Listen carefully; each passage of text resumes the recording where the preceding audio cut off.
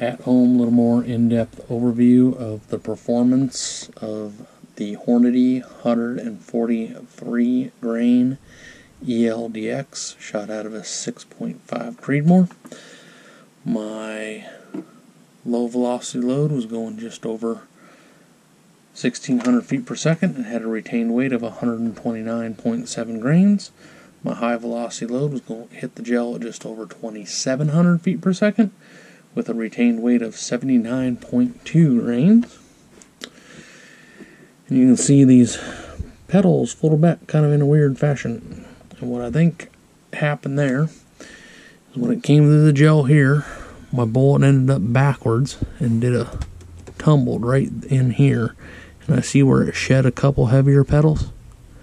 And I'm thinking it just folded those back up that other direction. So I'd say 1,600 feet per second is kind of a bare minimum for that bullet.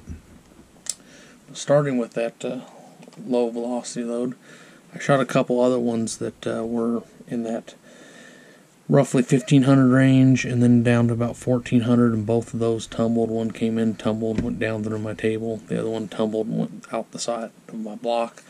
But both definitely just tumbled.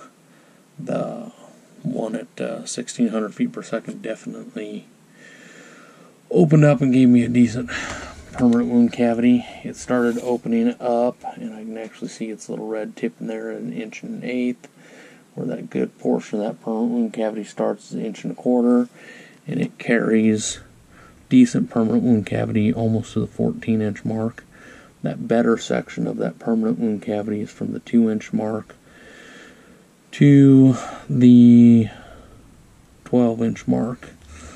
And then what would have been the leading edge of that bullet would be 20 5/8.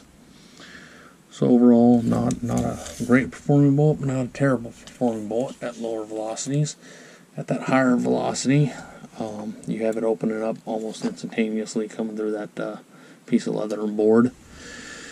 Carrying that good permanent wound cavity to approximately the 11-inch mark, continuing to carry decent permanent wound cavity to almost the 15-inch mark, and then it kind of more or less pin lines to that leading edge at 22 1/8. And let's back up here to that low velocity round again. That larger portion of that permanent wound cavity on that is 2 7/8. So on that high velocity load, that larger portion didn't tear quite all 4 sides of my block. So you're looking at 5 to 5 1/4 inch large portion of that permanent wound cavity.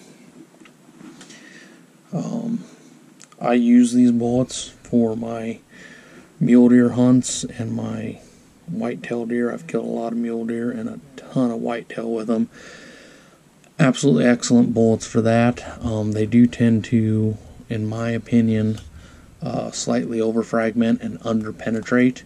So I personally wouldn't use these for elk, even though I have harvested elk with the 6.5 Creedmoor using different bullets.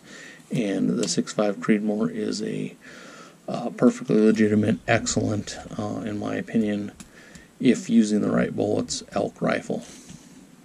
So, give you just a little closer look here at how those bullets performed. Tearing through the gel and stopping right there at high velocity.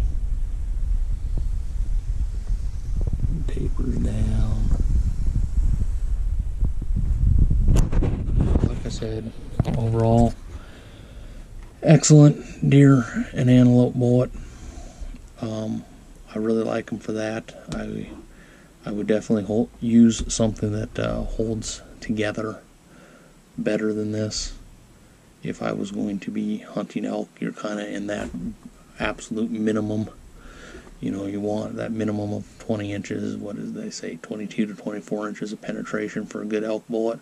These are falling just shy, but definitely a decent overall performing bullet, and I know I absolutely love what they do to whitetail.